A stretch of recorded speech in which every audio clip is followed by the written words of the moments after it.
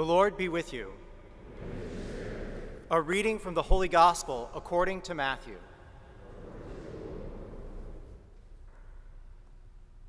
When Jesus heard of the death of John the Baptist, he withdrew in a boat to a deserted place by himself.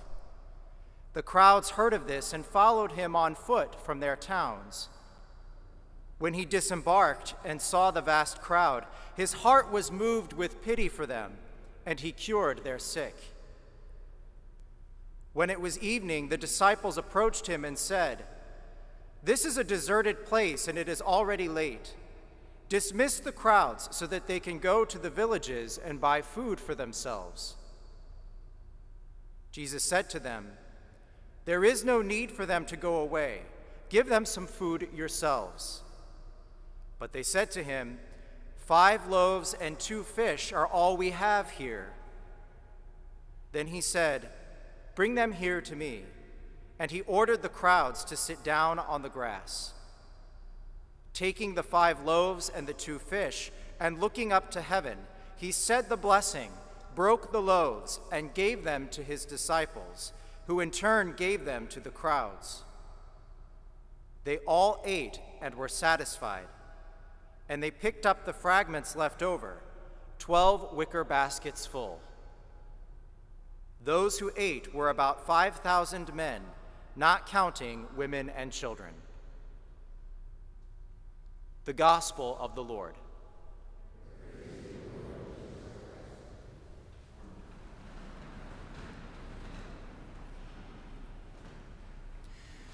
This dramatic and pivotal miracle of the feeding of the 5,000 presents us with 2 realities that we can confidently call today good news. The first is that Jesus indeed has the power to save us. And second, that this great power comes to us each and every time we share in this Eucharistic feast. But it is always nourishing for us to renew this connection in our mind and heart between this moment when Jesus feeds the people with bread and the many moments week in and week out in which he feeds us with the bread of eternal life. This story and the accompanying scriptures that we hear today present us with 4 movements to Jesus' great act of compassion upon the people that offer food for our reflection today. The experience of spiritual hunger, eating well, being satisfied, and being nourished for our discipleship. In the spiritual life, this hunger can take many forms. It can be a desire for mercy because we have sinned, a desire for grace and strength because we are weak, a desire to be closer to our God, a desire for community and fellowship in Christ. It can also be a hunger that some of you might have felt more intensely as you have been deprived of the Eucharist over these past months. On the other hand, this is not a hunger that is immediately obvious to us. At least we don't feel it as we feel that hunger as the afternoon is getting on and we're tired and we start thinking about what we're going to have for dinner. If we don't eat, that physical hunger will come no matter what, and we can't help but be conscious of it, since our body makes it so known to us. Our hunger for the Eucharist is different and less obvious. It's not as easily perceptible. Human beings have many strategies and options when addressing our spiritual hunger. Some of these alternatives are supposed to keep us from feeling the guilt that for which God's mercy is a remedy, or keeps us from feeling the consequences of our sinful actions, or to satisfy our longing for deep and meaningful human connection. We have many foods that we use to try to end our spiritual hunger, which, though more subtle, this hunger can be gnawing at our souls just as persistently as the hunger that gnaws at our stomachs. After all, who told you that you were first hungry? When you cried out as an infant or a child because of the discomfort of your hunger, your parents gave you food, and you stopped crying. We're all human beings, and we're equipped with intelligence and reason. We put two and two together, and we realize what hunger is and what we need to do to fix it.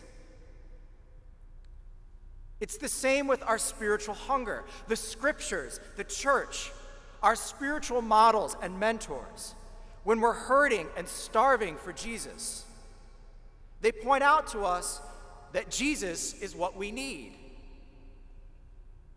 Surely there have been moments in your life when you have filled that void with Jesus and then felt at peace. It's time to put two and two together. Use your intelligence and your reason so that whatever the nature of the spiritual hunger you feel, you have the knowledge that the bread of angels will satisfy it. So will simply taking the Eucharist at communion time be enough? What does it mean when the prophet Isaiah conveys God's word to us? Heed me, and you shall eat well. A tiny little wafer of bread doesn't really seem as if it demonstrates the fullness of what it actually is, namely the body of Christ. At a meal, it isn't just the food we eat, nor the volume of it that we eat. It's the ritual that goes around a good meal. There's the conversation, the fellowship and friendship, storytelling, sharing concerns about loved ones and the world, seeking forgiveness and reconciliation. The good community that occurs around a good meal is essential. And while the Eucharist that we receive certainly contains the fullness of the grace of Christ's passion, death, and resurrection, the rest of our time together at Mass is what helps us to eat well. You can eat the same amount in 10 minutes while you're on the run than you can over a 2-hour meal, but the former experience sure feels different than the latter. We need everything that comes along with the Eucharist that we receive. We hunger for the entire experience. And in heeding the Lord's command to come to his table, he allows us to eat well and be satisfied.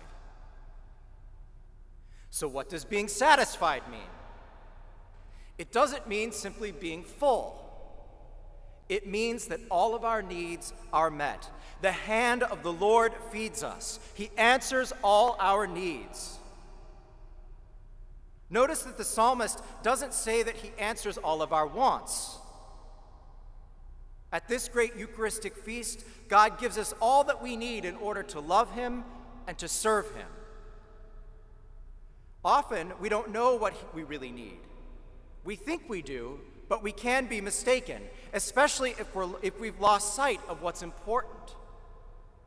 We have to allow God to prepare the feast for us, and we have to trust that he will provide us with something beautiful that will satisfy. No special ordering here.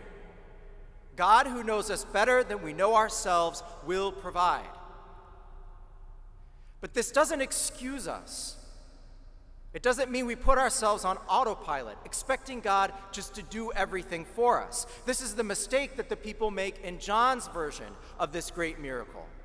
The people start following Jesus around because he's able to fill their stomachs, and not because he's able to give them the bread of life.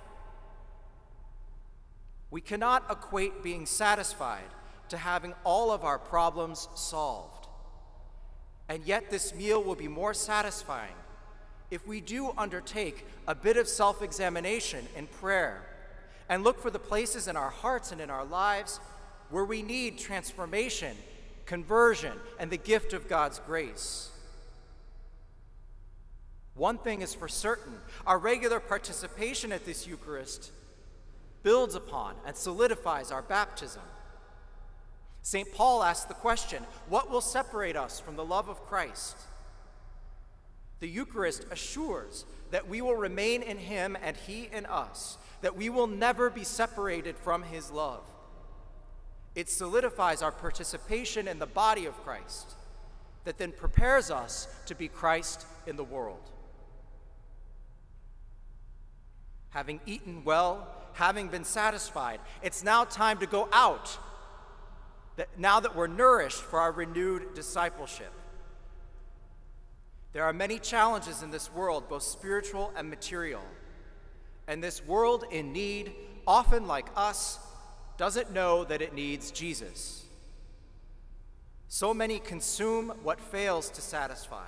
And in our service to them, we can feed them, yes, but we can also be living signs of God's love, showing them where they can be fed and truly satisfied. There's great resistance to this, especially since the evil one's deceptions about what constitutes good food can be so strong. My brothers and sisters, what we offer here around this table is indeed a miraculous food, one that does not fill our physical stomachs. What we offer requires faith, or at least it requires us to put our foot on the path of faith. This is, after all, why Jesus performed this miracle. As with so many of his wondrous deeds, the miracle of the multiplication of the loaves stands as proof that his promise of eternal life will be fulfilled. Similarly, our discipleship, rooted in Christ and in his love for all humanity, will show the world that his promises are real. For in our hunger and in our weakness, our ability to love like him can only have its source in Jesus, who won for us the gift of eternal life.